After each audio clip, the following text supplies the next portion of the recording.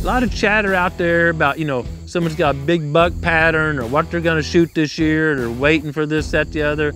I wanna go over my harvest plan for the season. Right off the bat, first afternoon, if I see a big old nanny doe, I'll be taking the shot.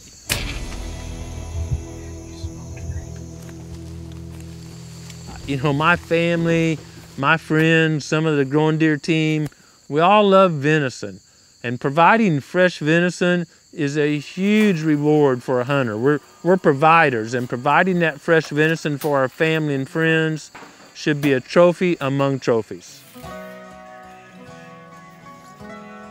In addition, we need to work to balance the adult sex ratio, and I think more importantly, from a biological point of view, is make sure the amount of deer on the landscape is balanced or slightly below the amount of high quality groceries. If you have a habitat that can't produce enough groceries for the deer herd, then none of the deer are going to be healthy. None of them are going to express their full potential. There's no problem getting people to harvest bucks, but even after all these years and all this information, most people I know fail to meet their doe harvest objective. We've been incorporated more than 3 decades, and from my experience, the #1 reason fail to meet their doe harvest objective is they wait to fill their buck tag first. Oh, I'm gonna hunt does during the late season, or I'll get that old big buck tagged and then I'll start hunting does. I've learned that I start shooting does on day 1, and I keep shooting when the opportunity presents for a good shot until I've met my harvest quota. How do you come up with that quota? Everyone wants a mathematical formula, or how many deer do I have per square mile? That rarely exists. Here's what I want you to do. If your food plots are, 8 to the soil, or the preferred native vegetation is almost non-existent where you hunt, you need to harvest more does. You can do that based on experience. If you've hunted the same property for several years and, for the last 4 or 5 years, you've taken a dozen or so does off the property, and your food plots are still nothing but dirt and little nubs sticking up, you need to up the doe harvest. You're not removing enough does to let the forage catch up with the deer herd. Another really good indicator is the whole weight, the whole body weight of adult does that are 2 years old or older. If you're keeping any records at all, if you're only keeping 1 record, I would suggest you keep the whole body weight of adult does. That's because it's a really good indicator of the habitat quality. And if you've got 3 or 4 years of data and that trend is going down, the doe body weights are decreasing, you've got way more mouths and quality food on the property. You need to up that doe harvest. If the body weights are about the same and buck antler size is about the same and you're wanting something bigger, you need to reduce the number of mouths so those bucks can eat more and express more of their genetic potential.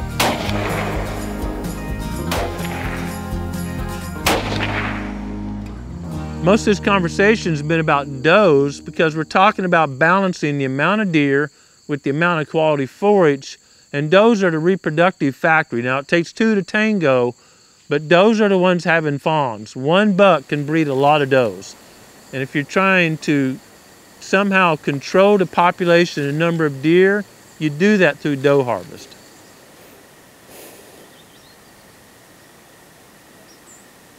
Every time we post a picture of passing up a buck or talking about the age of a buck, we get those old comments, well, boy, you can't eat those horns, or I'm a meat hunter. I'm always thinking to myself, well, if you're a meat hunter, why aren't you harvesting some does? They're plentiful in almost all the areas of the whitetails range. And what's wrong with those of us that just enjoy chasing a mature buck? Oh my goodness, he's down right there on the spot. Where's it written that we have to harvest every buck we see? Now, I want to make this clear. Man, if you're limited on time and you're working hard that night shift providing for the family, or you're a brand new hunter, you don't have a lot of experience yet, please harvest any deer that makes you happy, that's legal, and pleases the landowner. The first couple of deer I harvested were button bucks, and I look back on those moments with my family as just great hunting experiences. But if you've been around a good bit, or you want to see bigger antlers where you hunt, the #1 determinant of antler size is age. So if you want to see bigger antlers, you got to allow some of those immature bucks to reach maturity and have larger antlers. This works fine unless you're on a lease or a property, or got a couple brothers arguing, well, I want bigger deer, I just want to shoot the first deer I see. And that leads to conflict. So on private land, I believe the buck harvest criteria should be set by the landowner or whoever he designates to take care of the deer hunting. That's the guy paying taxes on the land, or the gal, and doing all those things. And I believe it's their privilege to say, I'm going to manage the deer herd this way. If you're on public land, then of course whatever the state sets as the regulations should be the regulations for all hunters out there. I know some hunters that hunt exclusively public land. They get it further back in there than most people. They do stuff a little different, and they consistently tag mature bucks. You can do it on public land, most public land. Now, if you're hunting the first little block of public land outside some big urban area, and it seems like there's orange behind every tree, there's probably not a lot of mature bucks running around there. You may need to go to a different section of public land. Growing Deer is brought to you by Bass Pro Shops and Cabela's. Also by Green Cover Food Plots, Winchester, Lacrosse Footwear, Moultrie Mobile, Fleet Outdoor Apparel, Morel Targets, RTP Outdoors, Fourth Arrow, Hunt Stand, Scorpion Venom Archery, Case IH Tractors, Ward Laboratories, Burris Optics, National Land Realty, G5 Broadheads, Prime Bows, and Redneck Hunting Blinds. We manage deer herds basically from the harvest point of view anyway by Doe Harvest. And if you think the body weight should be more in that area or the antlers should be larger, one of the strong considerations should be, do you have more does or more deer for the amount of groceries on the property, and are the bucks reaching maturity? Are they living old enough to allow their antlers to express their full potential? If you're hunting an area that all the cat briars browsed off, all the food plots are nibbled to the ground, there probably needs to be an increased doe harvest. We need to reduce the amount of mouths competing for the food resource in that area. And the way to meet that objective is start during the early portion of the season. If you're in a big ag area and it just seems there's more food than the eye could see, I want you to think about late winter when all those crops are harvested. Are you seeing groups of 50, 60 deer all bundled up? That's because they're hungry and they're not finding food, and you probably need to, even in that area where there's ample food during the summer, harvest more does. Or maybe the farmers are screaming about crop damage, and you could earn some hunting rights or make a friend with the farmer by removing some does from his property. If you haven't seen a deer track in 3 years and the ones you see are big, there's no need to harvest does. It sounds like for whatever reason, there's more resources and deer in that area, and you can back off the doe harvest. The doe side is pure biology, it's easy, but when we get to the buck side, it seems like that deer camp politics gets involved. Here's some knowns. A big determinant of antler size is age. When bucks get older, until they get senile, they tend to grow larger and larger antlers.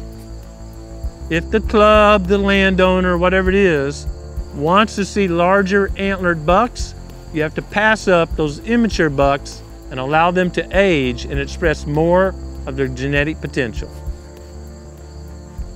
If you're in a state that gives multiple buck tags, some states still allow several bucks to be harvested, you still can't do that. Well, I'm just gonna shoot any buck I see and save one buck tag for that big antlered buck, because you're harvesting the big antlered bucks of the future.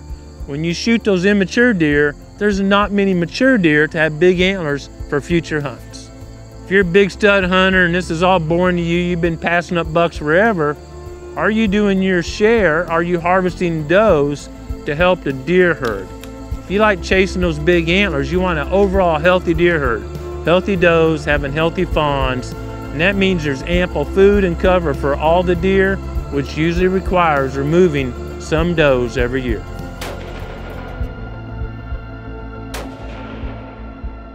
In a really healthy deer herd with plenty of groceries, You need to remove about 20 or 30% of the does a year to keep that deer population stable, because that's how many fawns are hitting the ground each year.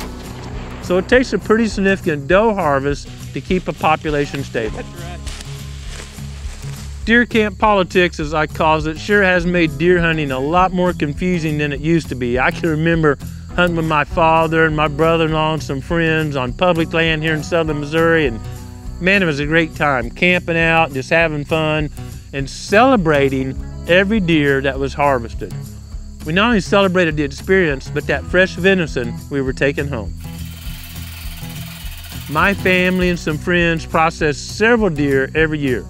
We've got some Cabela's processing gear that makes that job really easy, and the venison tastes great later on. We hear a lot about pre-season scouting, hanging tree stands, practicing with the bow. I think it's just as important to make sure you're ready to process meat, because that's the real reward of hunting, being a provider for your family. I hope you have plenty of venison to process this year, and while you're out there, you take some time to enjoy creation, and even more importantly, that you seek the Creator's will for your life and apply that every day.